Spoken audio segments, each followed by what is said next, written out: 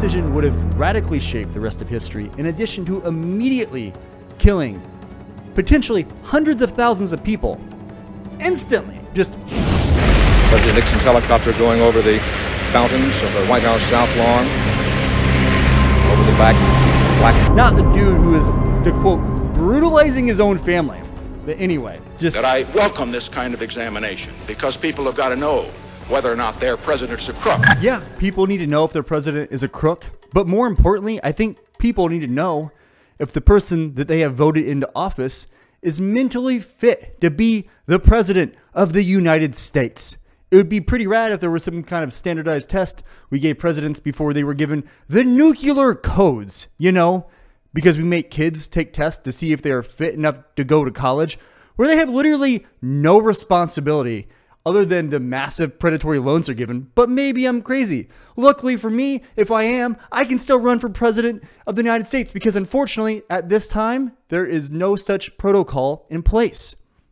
Currently, the only 3 requirements to be a United States president are: you must be born a natural born citizen, you must be at least 35, and must have been a resident for the last 14 years of the United States. Again, that's it. Nothing about mental health, criminal background, community involvement, etc. Nada. The concern over the mental acumen of the president isn't a new concern, however. According to an issue of the Journal of the American Medical Association in 1994, former President Jimmy Carter said, "The president should be evaluated by an outside panel of medical experts because too much is at stake, you don't say." At this time, the determination is made by the president's personal physicians, who must try to balance patient confidentiality and personal interest vis-a-vis the national interest.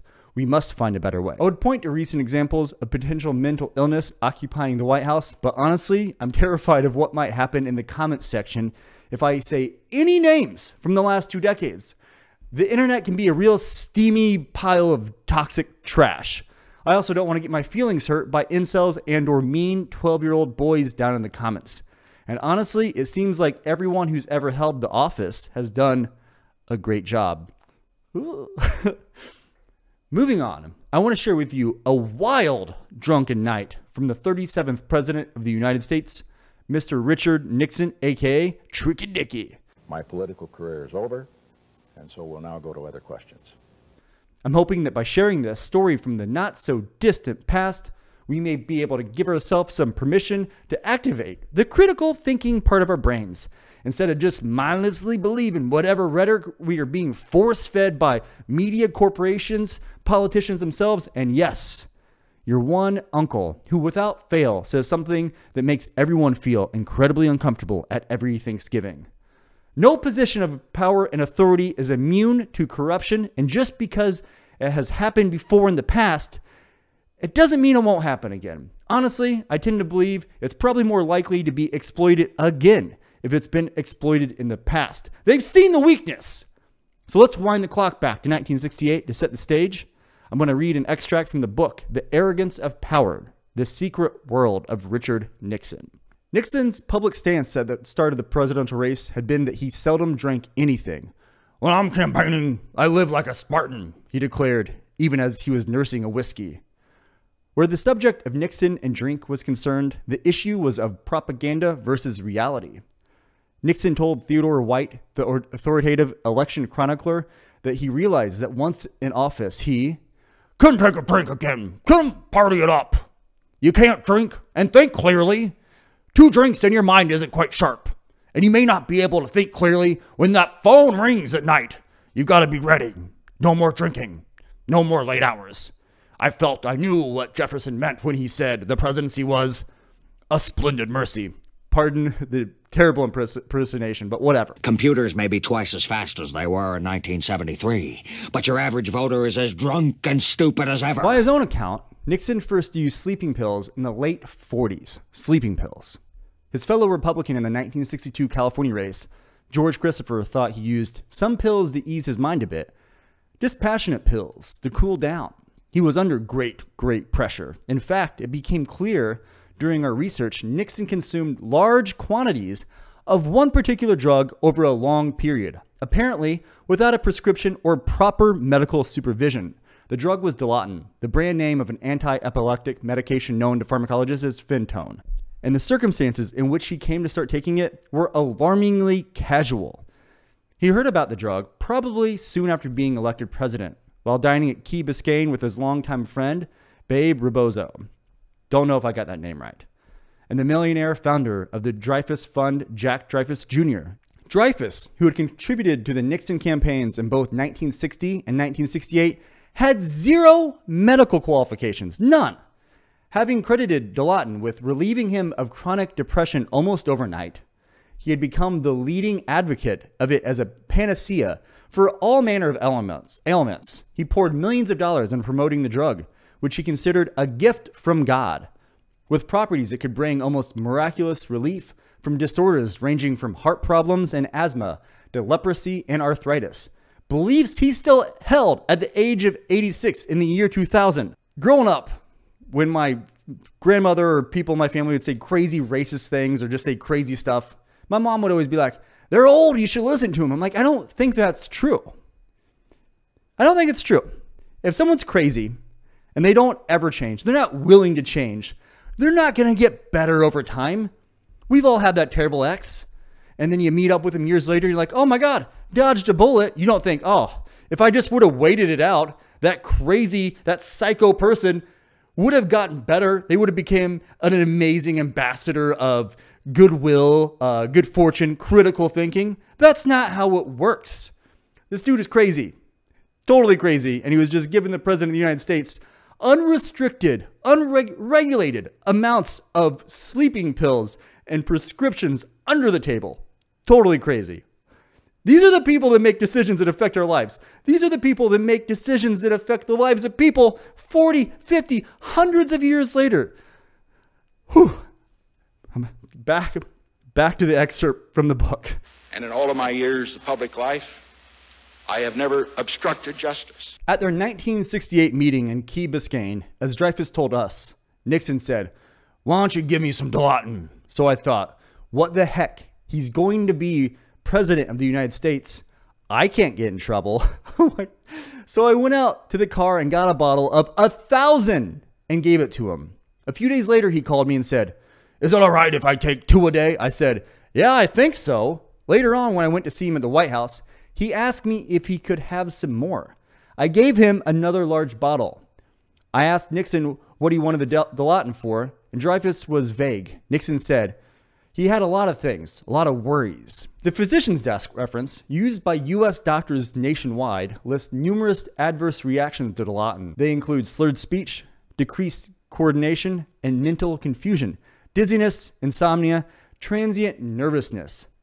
This would explain why there are accounts of Nixon stumbling around the White House seemingly confused, disoriented, but stupidly, happily feeding his dog treats while taking some nibbles of the treats for himself. Dr. Lawrence McDonald, a Washington physician we consulted, was alarmed at the notion of anyone, especially a person in a high position of responsibility, using Dilaudid in uncontrolled doses or combined with other medications or alcohol.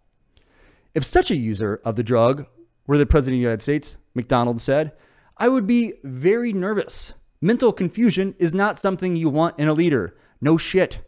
Dilaudid certainly could impair someone of that caliber from making correct, timely, and appropriate judgments.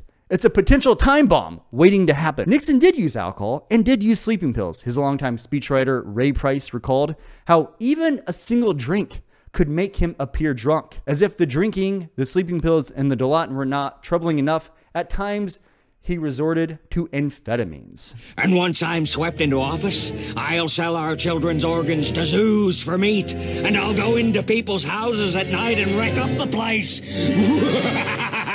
All right, so there's already a lot of videos and articles about Nixon's drunken, rage-fueled presidency. But at least in the few videos I watched, none of them mentioned the sleeping pills. Honestly, that's pretty wild. And it elevates all of these stories to a completely different level, at least in my opinion. I mean, I can't be the only one who gets cryptic messages from elderly people in my family at 2 a.m. I can't imagine one of those people being in charge of this supposed free world. Look, I can't attest to the amounts of stress that has to come with being in that position of power. But I quit drinking because I honestly couldn't function as a president of this tiny suburban home. But to be fair, I'm more like the vice president at best, but whatever. What's the Spider-Man quote? The cliche quote people use? With great power comes great responsibility. So now that we have a little backstory, let's time warp to 1969. North Korea in 1969. If the president had his way, there would be a nuclear war each week, to quote Henry Kissinger. After Nixon left office, Hunter S. Thompson wrote, "It's probably a good thing in retrospect that only a very few people in this country understand the gravity of Richard Nixon's mental condition during his last year in the White House. There were moments in that year when even his closest friends and advisors were convinced that the President of the United States was so crazy with rage and booze and suicidal despair that he was only 2 martinis away from losing his grip entirely and suddenly locking himself in his office long enough to make that single telephone call that would have launched enough missiles and bombers to blow the world off its axis, or at the very least, kill 100 million people." The date is April 15th, 1969. A United States Navy Lockheed EC-121 Warning Star of Fleet Air Reconnaissance Squadron 1 was on a reconnaissance mission. The plane was shot down by North Korean aircraft over the Sea of Japan. This resulted in the death of 31 Americans. Now I'm going to read from an article published by NPR on July 6, 2020. A former US fighter pilot has come forward with a story about a nuclear alert just hours after the attack. Bruce Charles was on temporary duty that day at Kunsan Air Base in South Korea. He was on standard alert as part of his single Integrated Operational Plan, or SIOP, the plan for nuclear war with the Soviet Union. His assigned target was an airstrip in North Korea. Earlier that afternoon, his commanding officer called him into his office. Charles says, "When I got to see the colonel, it was very simple. He described the shooting down of the EC-121 about 100 miles at sea, and that he had received a message, which he showed me at the time, saying, 'Prepare to strike my target,' Charles says. The military produced the options, ratcheting up the level of military force all the way to all-out war and to using nuclear weapons. Robert Wampler of the National Security Archive, Charles, then rechecked his F-4 fighter jet weapon it was carrying. He says it was a B-61 nuclear bomb with a yield of about 330 kilotons. Not the biggest bomb the U.S. has, but 20 times the size. 20 times the size of the bomb dropped over Hiroshima. Then there were several hours of waiting," Charles says, "and the order came to stand down. The order to stand down was just about dusk, and it was not a certainty," the colonel said. "It looks like from the messages I'm getting, we will not do this today. I do not know about tomorrow," Charles recalls. Charles' story could not be independently confirmed, but not long after the North Korean attack, the New York Times, citing sources in the Nixon administration, reported that there was discussion of a nuclear attack against North Korea. As you read through the rest of the article, there is no mention of why the strike was called off, but it has been widely reported that Nixon, who was appropriately upset by the news, made a snap decision to nuke North Korea. This decision would have radically shaped the rest of history, in addition to immediately killing potentially hundreds of thousands of people instantly, just, and then creating untold generational trauma for all of the survivors. Why did the President of the United States make such a hasty decision involving nuclear weapons? If we could wind back the clock far enough in time, the real answer to that question might involve a scared little boy, Dickie, trapped inside a powerful, scared man's body, just trying to prove to his mom that he is a stronger man than his daddy, and he can take care of the family better than his own dad. I know that sounds like a generic daddy issues joke, but let me read another excerpt from The Arrogance of Power, The Secret World of Richard Nixon. Dr. Arnold Hutschnecker, who for many years served as Richard Nixon's psychotherapist, believed that Nixon's father, Frank, had been, quote, brutal and cruel, a man who beat his sons and brutalized his wife. While the doctor viewed this as an enormously important factor in Nixon's makeup, the heart of the problem, actually, he believed, was Hannah, Nixon's mother, a devout Quaker. Clinically, Hutschnecker said, it started with his mother. Nixon's mother was so religious, he was trapped in many ways. I wouldn't say that Nixon was really religious, but he was totally devoted to his mother, almost like a robot. Even to the last days, you know, he was kneeling down to pray every single day. He was completely smothered. His mother was really his downfall. It's kind of wild just to think about the patriarchal structure that we live in. His dad beat the crap out of everybody, but the professional is like, it's probably his mom who said you should have faith in a higher power. Not the dude who is, to quote, brutalizing his own family. But anyway, I'm not a psychiatrist, so I don't know if I don't feel completely comfortable saying that doctor was wrong. But just like, in my humble opinion, after, you know, reading about this for the last 20 hours of my life, it doesn't seem fair that we blame the woman when it was the dude kicking the crap out of everybody. Whatever. Looking back, Hutschnecker suspected that Nixon had guilt feelings for having pursued politics in the vindictive style of his father rather than on the saintly path of his mother. Nixon's fervent wish, the doctor felt, was that someday he would be able to say to Hannah, "Mother, I have made peace. Now I'm worthy of you." Look, that would be an absurd turn to take in this video, because clearly unresolved daddy issues and other underlying mental conditions seem to have no relevance on who holds the nuclear codes. So we'll go with this answer. Nixon was drunk when he found out about the airstrike and gave the orders, which I guess you could dismiss as merely a coincidence, but these angry snap decisions and requests to nuke those sons of guns were quite common in the White House in 1969 to 1974.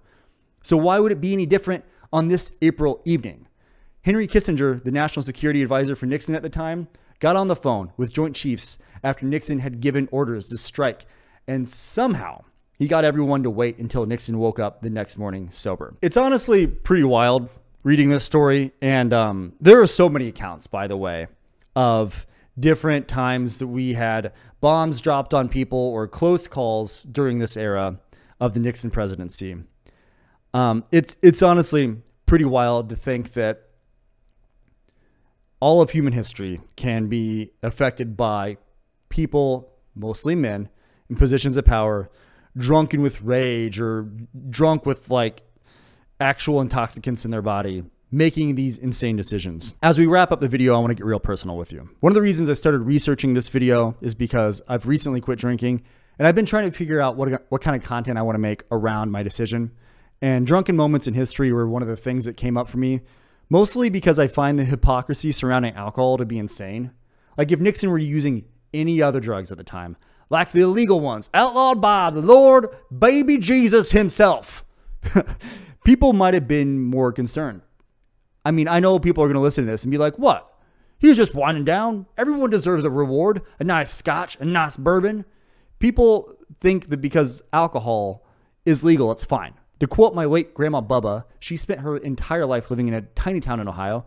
I don't know much about marijuana, except it's illegal. So that means it's evil and a sin. So anyway, I started going down the drunk Nixon rabbit hole, and I had to stop myself, especially when I started diving into Pol Pot and Cambodia.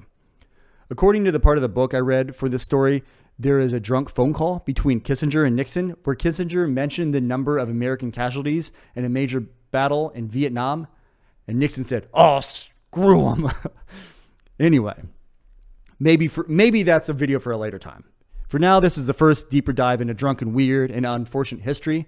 So to be honest, I'm not sure how much interest there will even be, but I'd be interested in hearing your thoughts about other drunken moments in history that I should cover, and I will see you again soon. Bye. Thanks for being here.